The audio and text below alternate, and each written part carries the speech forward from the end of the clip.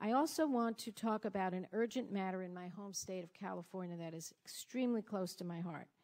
The San Onofre Nuclear Generating Station is located near San Clemente, and 8.7 million people live within 50 miles of that site.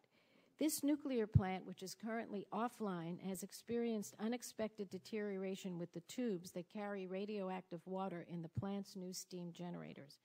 This situation could pose health and safety risks because if those tubes leak or rupture, they could release radiation at levels that exceed safety standards. I'm pleased that the NRC has undertaken an investigation regarding the problems at San Onofre. Today, I want to make certain, and I will be asking all of you, I want to make certain that the Commission continues to pay serious attention to this nuclear facility. Let me be clear. It is your duty to ensure that the appropriate actions are taken to address safety concerns related to the compromised tubes before San Onofre's reactors are permitted to go back online. The San Onofre reactors must not be restarted until the NRC's investigation is completed and the public has been assured of the plant's safety.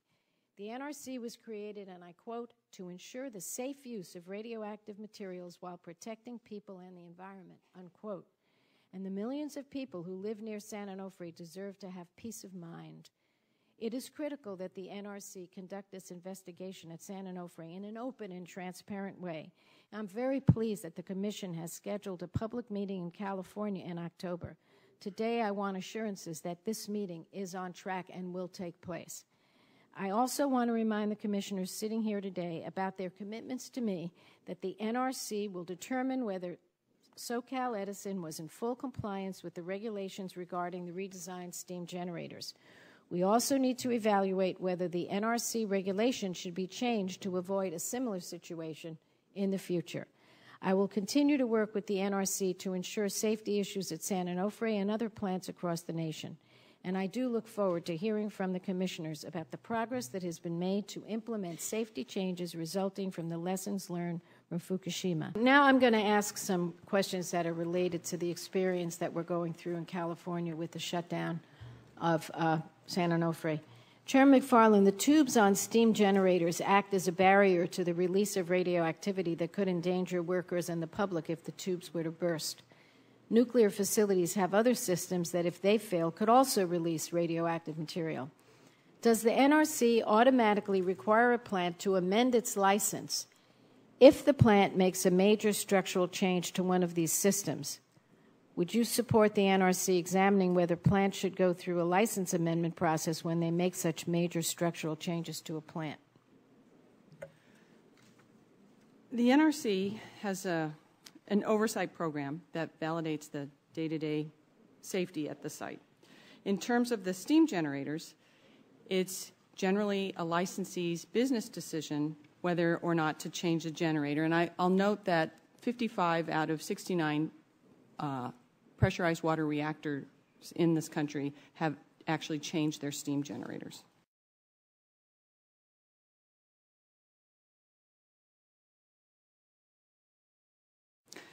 I guess my question... I know. Can I? Yeah, but because it's sort of two questions. The first question is, does the NRC automatically require a plant to amend its license if the plant makes a major structural change to one of these systems?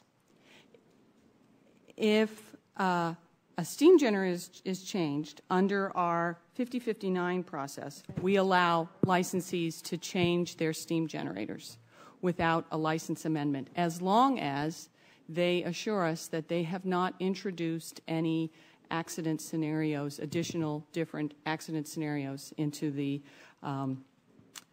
system. Then we don't do a design review of the steam generator.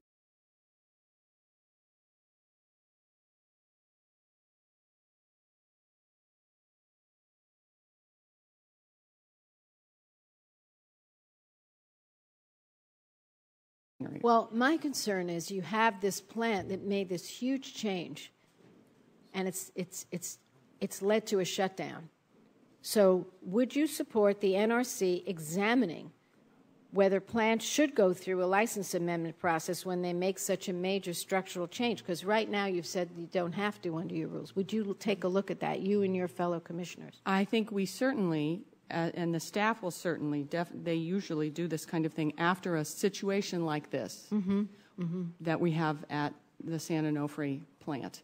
We do reflect, and it won't happen right away. We have to continue through the process, but we will look and see what lessons we can learn from this and whether we do need to implement any changes. So we will consider this.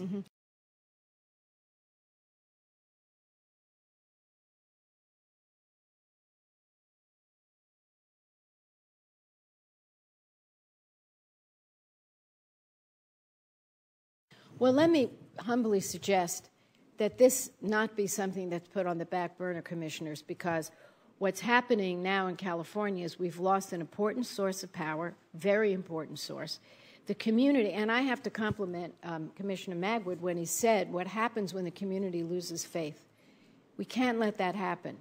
And I'll tell you, it's been terrible on the utility. I mean, they feel terrible about what's happening, and they spent a fortune. How much did they spend?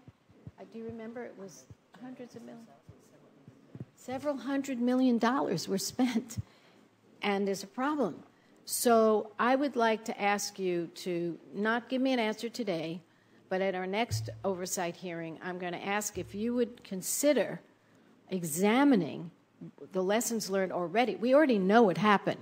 We already know that they didn't have to get a new license to make structural change, and we already know what happened. And it was terrible for the people in the community. It was terrible for the utility, and we still don't know exactly why this occurred. But I don't think you should wait in respect, I would say, out of concern for others in our nation, including the utilities themselves, the business people themselves, everybody, because it's already clear that they should have had your expertise take a look at this change. Now, maybe they wouldn't have found anything. Maybe your great staff wouldn't have found it. But I have a lot of confidence in them, as you do, and you all do, that they might have said, just a minute, you know, this is a problem. So I'm going to ask you not now to commit to anything, because I want you to think about it. Maybe I'm being too cautious, but I feel, or we know enough about San Onofre. How many months has it been closed down already? Since the beginning of the year. And this is, I forget the percent of power that comes out of this. It's not insignificant. It's pretty significant in the area. So we're missing that. 10% maybe. And nuclear is 20%. So in that area, it could be as much as 10%. So this is serious business. And I think it underscores, you know, I would say on this committee, I'm one of the people that really is pressing hard every minute to make sure there's safety, because I do agree with what Senator Alexander said, for sure, that if people, he says every time we have a meeting, people get more confidence in, you know, nuclear power. I would say if they were listening to this committee hearing, they would. I don't think it's true about all the meetings we've had in the past, but I think we're in a different ground now. We're in different leadership now. We're in a different circumstance here. I somehow feel we're all pulling for the same thing. This is important. And I just would like to see us not sit back when we've already had this problem in California. It's real. And I hope all of you talk about it at your next meeting, when you talk to each other. Maybe there's something you could put in place right now, an oversight review to see when somebody's making a real change that you get to have your good staff look at it. They may not catch a problem, but they may well catch a problem. So I think Commissioner Magwood really said something important before the House Energy and Commerce Committee in July. He was asked, what design and manufacturing flaws with San Onofre's steam generators were not detected before the generators were turned on? And you said, quote, so when you have an outcome that's not satisfactory, you have to take a look at the process. And I think we should take a look at the process and see if there's something we can improve. And I appreciate that. And so I want to bring that to the chairman's attention, because, you know, as you look at, because I didn't ask you today for your answer, but it seems to me you could avoid a lot of these problems when there's a major change to a plant before the utilities invest hundreds of millions of dollars, there really should be a new reg. So I hope you'll take a look at that, and we'll discuss it the next time. Chairman McFarland, in my opening statement, I talked about the fact that there's an open meeting scheduled in the San Onofre community for October. Is that firm, and is that happening? And who do you expect will be there leading that open process? The meeting is set for October 9th. We are ironing out the final details of that. And the way that the meeting will go, it'll be in two parts. There will be a roundtable discussion with 10 or 12 representatives from a variety of groups. And then the second half will be a public comment period, Okay. And who of the commissioners will be there? The commissioners will not be there. We will have, it will be facilitated by two NRC staff people. There will be the Region 4 regional administrator, I believe, will be there, and there will be a representative from my office as well. Okay. I am very dedicated to ensuring that the agency communicates very well with the public. Okay. So who will brief all the commissioners about the results of that hearing? Who will do that? Whose responsibility would that be? The staff is responsible to do that, and we will have either somebody from Region 4, the Region 4 office who was at the meeting come. For example, yesterday the regional administrator from Region 4 came by my office to give me the latest update on the San Onofre facility. So, and I asked him specifically what was going to happen at this meeting. So we are in very close communication on this issue. So can I just ask the commissioners as a group, would you commit to being briefed by the staff, all of you, not to go, but to be briefed by the staff? Does everybody say yes? Yes. Yes. Good. The other point I made in my opening statement is that I want to make sure that your investigation into the problems has been completed and that you are convinced that it is safe to operate that plant. Do I have your commitment that that is your aim, that you will not restart that plant until you believe it is safe?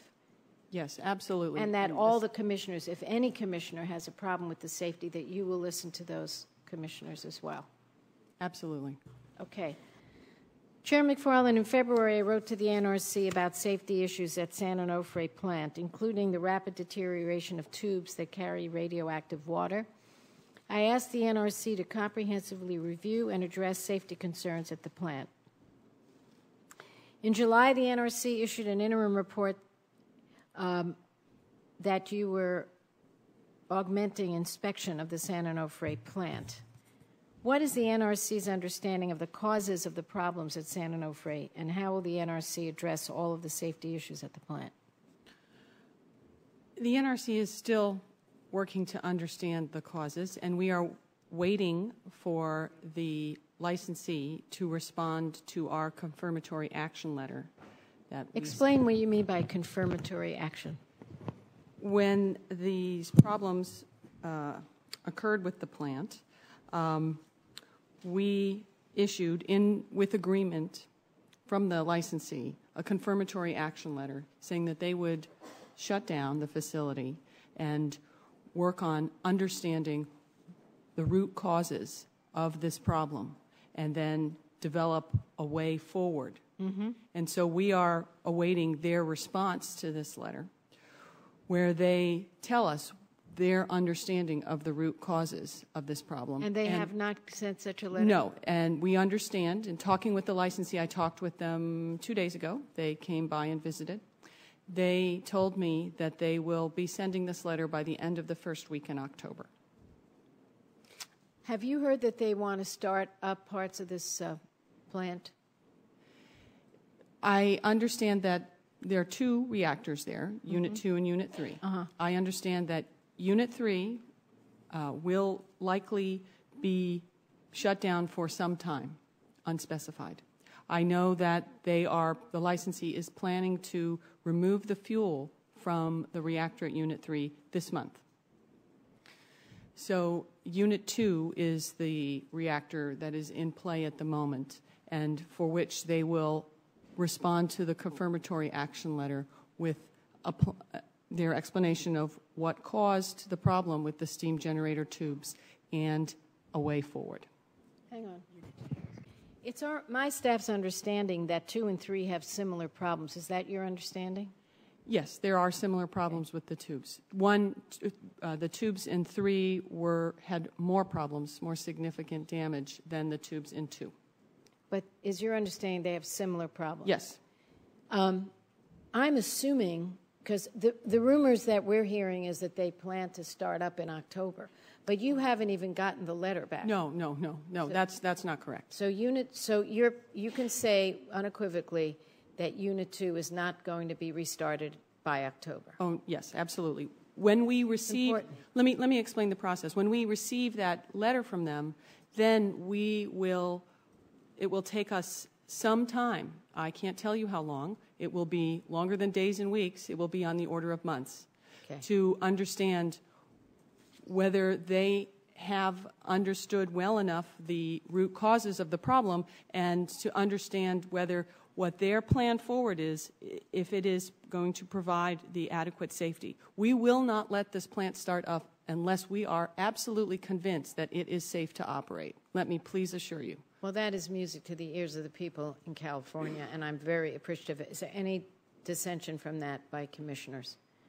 Well, that's very important. Chairman McFarland, the Union of...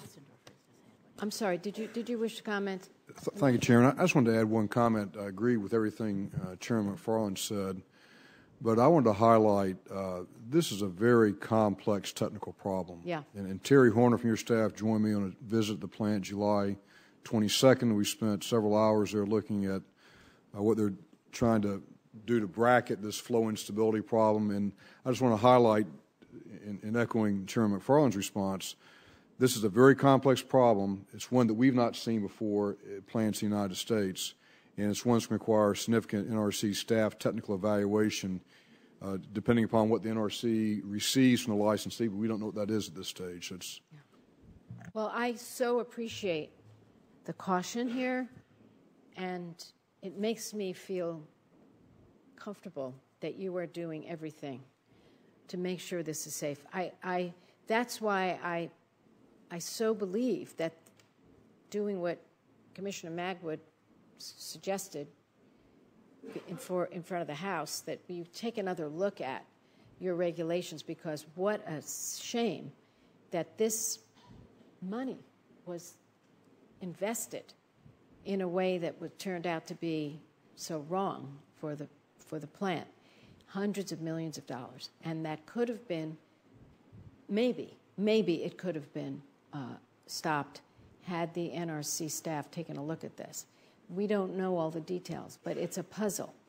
And, again, as I think about everything that's happened since Fukushima, almost the irony of this situation, and I know that the mindset of the commissioners, I believe this today, is that this culture of safety has to be the centerpiece of what you do before you restart this plant. And it just means everything. And I think at the end of the day, it's going to give confidence to people going forward. We all want the same thing. We want safety first. And you do, I do, everybody does.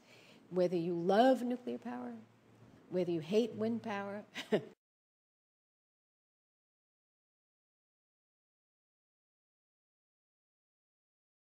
wherever you're coming to, President Obama has an all-of-the-above strategy. So it's all got to be safe. And I think most people have an all-of-the-above strategy, and it all has to be safe, whether it's natural gas or nuclear, solar, or whatever. So thank you. I hope you feel, as I do, that we're all on the same page for now. May not always be, but we are now. My people in California are counting on you. You stand in such an important place in their lives right now. I mean it, because I don't have the expertise that you are going to have on this California plant.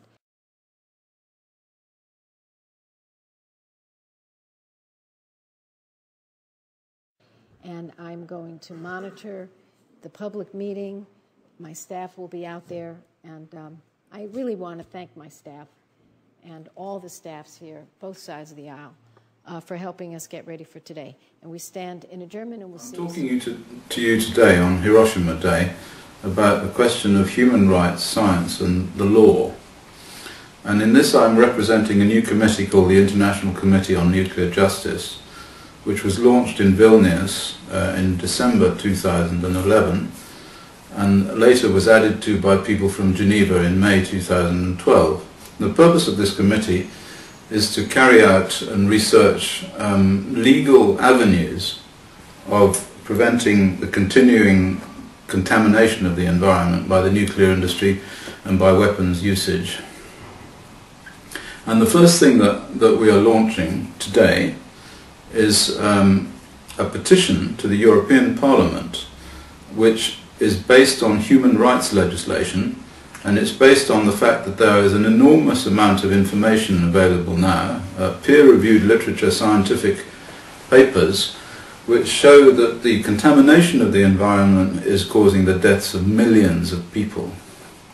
And up till now, nobody has really thought about ways in which they can legally stop the nuclear industry and the military from continuing to contaminate the environment, because whenever they try to do this, activists and NGOs, and there are enough of those, and I'm talking to you all now, they get blocked by the argument that the risk model, the International Commission on Radiological Protection risk model, shows that these contaminations are safe and cannot possibly harm anybody.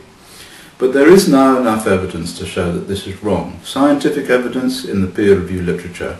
And in the document that I should be sending you, and which you can find on the website of the International Committee on Nuclear Justice, which is nuclearjustice.org, you will find this document, which is a template for a petition to the European Parliament, which I will now explain.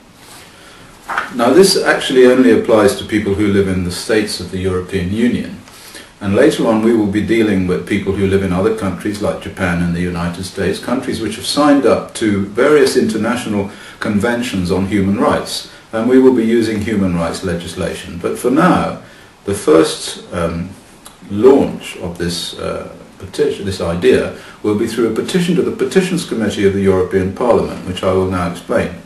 You will find this petition on the website, as I said, of the International Commission on Nuclear Justice. And what I want you to do is to download the petition and to sign it.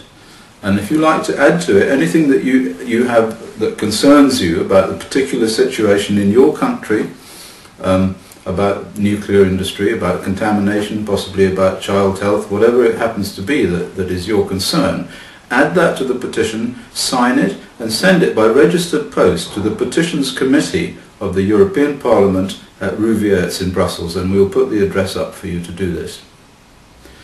Now, I talked about this in Geneva, and I said there, when people were concerned about what could be done, that there was something that could be done. And if you all do this, it will cause a tsunami of petitions to appear.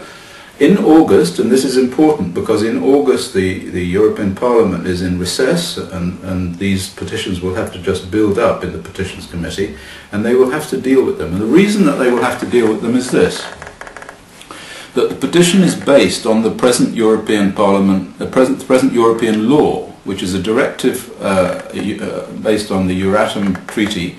It's the Euratom 9629 directive, which is called the Basic Safety Standards Directive.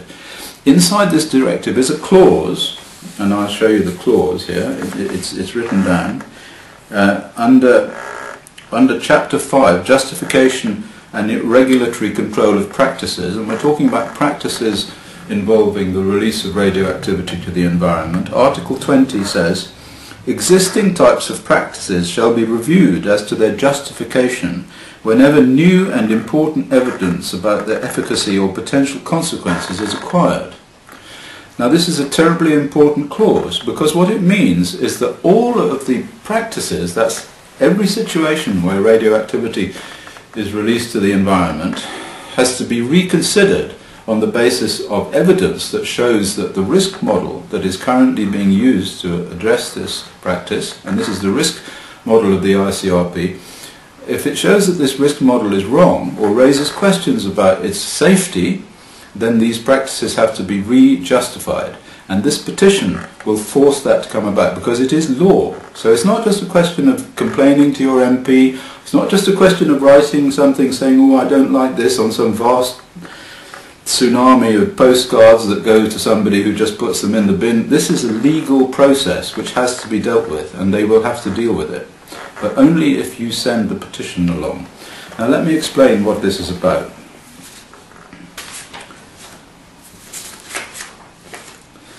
Under international human rights agreements and legislations, there are various clauses which say that each person is entitled to live in an environment which is safe for their health. This has been universally signed up to by every single country in the world, and certainly by the European Union. Now the problem is that people who live in environments that are contaminated with radioactivity are not living in an environment which is safe for their health. And so this is a contravention of an international human rights legislation agreement. And the only reason that they can say this is the European Union, the Commission, in this particular case, that these things are harmless, is they can say that the International Commission on Radiological Protection says that the doses that are associated with these exposures are too low to cause any effects.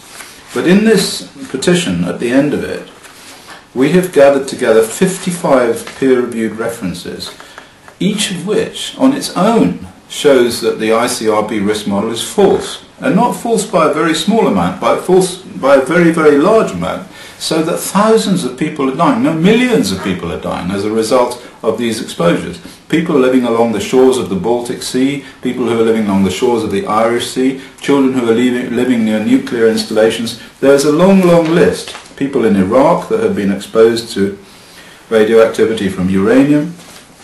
I'll just go through a few of these because I don't want to hold you too long. The most important thing is this take-home message. You must get this petition, download it, and sign it and send it to the European Parliament at the address that we'll give you. So I'll just go briefly through some of the evidences, and they're all backed up by peer-reviewed studies. Firstly, there's childhood cancer near nuclear installations. An enormous number of studies have shown that if you live within 5 kilometres of a nuclear power station, your children have double the risk of getting childhood leukemia. There's no question about this. The radiation causes the childhood leukemia, and yet the ICRP risk model says that this is impossible. And the error in the model needed to account for these childhood leukemias, and the latest study is an enormous study from the German government. The error necessary to explain this is upwards of 1,000 times. So in other words, the risk model of the ICRP is wrong by at least 1,000 times in terms of, with regard to this particular situation. And now also here's another thing. There was an increase in infant leukemia after Chernobyl in those children who were in the womb at the time of the Chernobyl radiation. So it could only be the Chernobyl radiation that caused the increase in infant leukemia. And these studies were done in a number of different epidemiological settings, in Greece, in Germany, in the United Kingdom, in the United States, in Belarus. Wherever anybody looked, they found increases in infant leukemia in these children who were in the womb. And that shows an error in the ICRP risk model of about 400 times.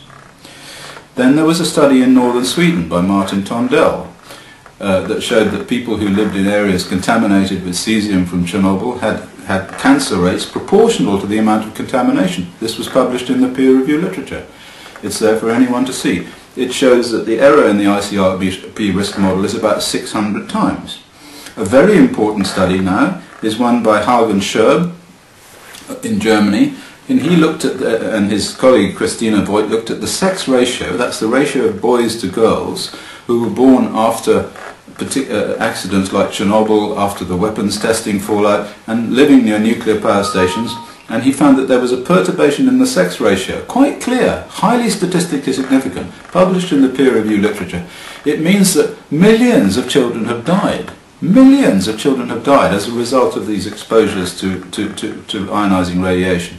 That shows a problem with the ICRP risk model of hundreds of times, thousands of times. In fact, the ICRP risk model doesn't even consider the effects on infant mortality and children. So, we have cancer and leukemia, lymphoma and heart disease in uranium workers. Very recent study by Irina Guseva-Kano, who works for the French nuclear industry, incidentally.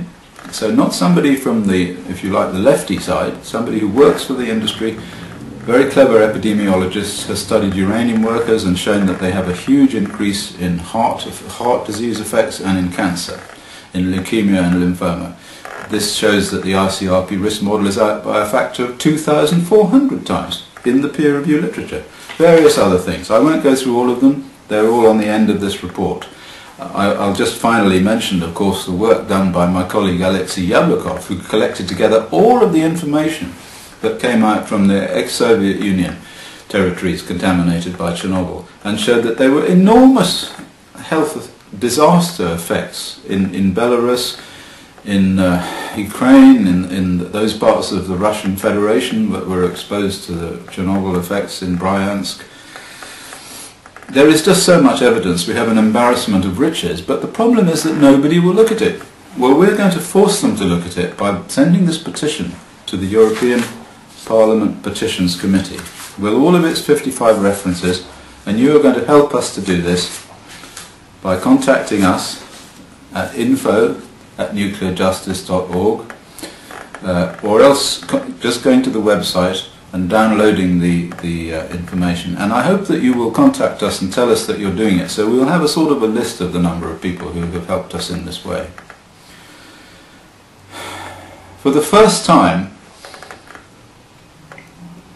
we can probably make a difference. We can probably really stop the nuclear industry from continuing to pollute. And I don't blame these people. I have to say that we're not talking about bad guys and good guys here, although actually there are some bad guys.